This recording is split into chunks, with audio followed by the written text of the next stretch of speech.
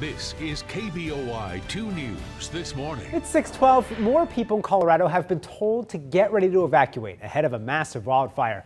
The Spring Creek fire has already forced more than 2,000 families out of their homes, and it's already destroyed more than 100 homes and burned more than 94,000 acres.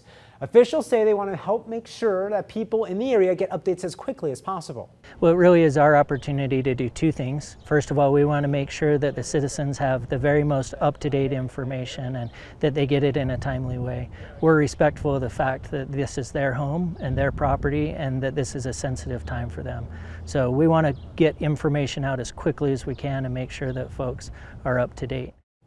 Spring Creek is now the third largest wildfire that Colorado has ever seen. Meanwhile, in California, crews are still attempting to control a massive wildfire that's burned nearly 86,000 acres. This is in 3 rural counties west of Sacramento. Strong winds and rugged terrain are not helping right now either.